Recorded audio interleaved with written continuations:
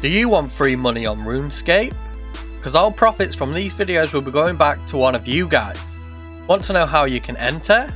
All you have to do is subscribe to the channel, hit that notification bell and comment your Runescape username down below. Now let's get into today's video. Welcome back to testing old school Runescape money making methods.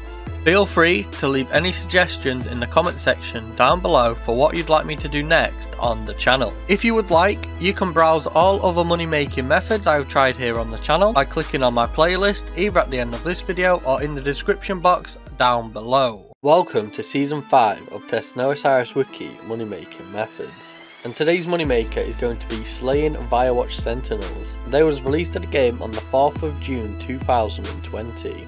If you guys want, you can join my CC for the latest updates and to know when new videos go live, just like this one you're watching right now. The requirements you will need to be able to do this method are the following. The most important requirement is to have completed the Sins of the Father quest. This is so you can actually kill these Vyrewatches. For the skill requirements, I would recommend for you guys to have at least level 70s in your combat skills, alongside a level 43 in prayer. This is so you can protect from melee. And finally, for the item requirements, you'll want to have the Via Noble Disguise. This is so you can use the bank deposit, as this is very close to where we will be killing these Vyrewatch Sentinels. My gear setup is on screen and I will run through it now. So I've gone with a Slayer Helm. This is because I'm killing these Vyrewatches on a Slayer task.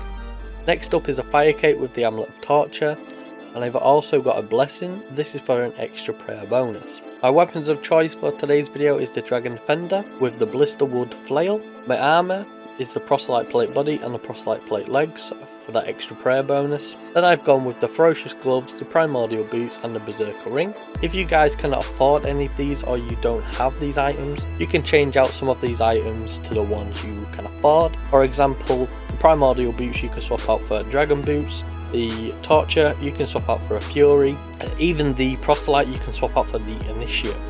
My inventory setup is on screen and I will enlarge it. All I have in my inventory to start this video is a Vyrewatch Noble Disguise. This is so I can use the bank, which is very close to where we are killing these Vyrewatches in Darkmire.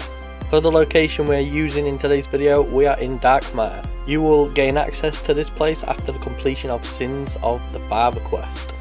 Vyrewatch Sentinels are stronger variants of the Vyrewatch and can be fought after completing the Sins of the Father quest. They can be found prowling the streets of the upper class area of Darkmire. The Vyrewatch Sentinels are the only monsters that drop the Blood Shard. Although the Blood Shard can be obtained via pickpocketing the various Vire citizens throughout the city. So if you guys would like me to do a loot video from pickpocketing these citizens, let me know in the comment section down below. And these Vyrewatch Sentinels can only be harmed with the Invandis Flail or the Blisterwood Flail. To be assigned vampires for a Slayer task, the player must purchase the ability for 80 Slayer reward points. Once you have unlocked this, you can disable it. However, if you do disable it, then you will have to unlock it again for an additional 80 Slayer points. But with this now all being said, let's jump on over to the final price check so we can see how much XP we have gained in this video and how much money will be given away in today's video. So we have finished killing the Vyrewatch Sentinels for 1 hour, and here in my event is everything we have managed to get. So let's just jump over to the XP. So for this 1 hour we managed to get 56,500 in defense, 18,800 in hit points and 14,100 in Slayer.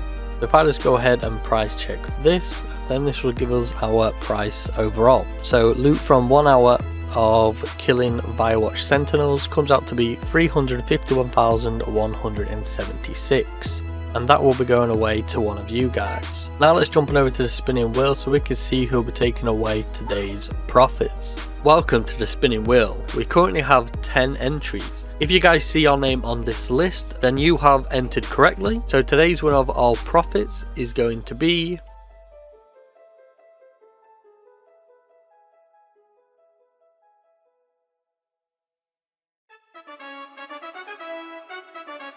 Congratulations Madius, you are today's winner of all profits. Now let's jump on over to the Moneymaker leaderboard so we can see where our Moneymaker ranks.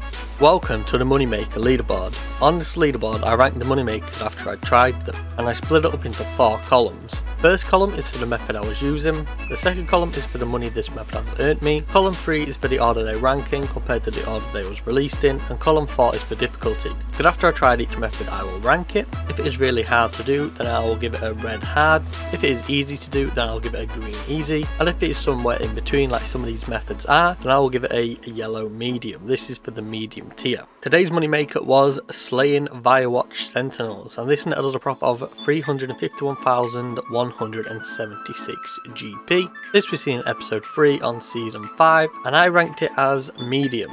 I was going to put it as hard to do because a lot of people don't like doing quests. That's why I was going to rank it as hard to do, but I thought I'm going to rank it as medium because other than the quests, there isn't really too much you have to do. You already get the weapon by doing the quests, you get the Via Noble disguise I'm pretty sure by doing the quests as well, so there's not really much you have to buy, and I recommended around level 70 in your combat stats and around 43 prayer so you can protect from melee. So I wouldn't say that is too hard to get, so that's why I ranked it as medium instead of as hard.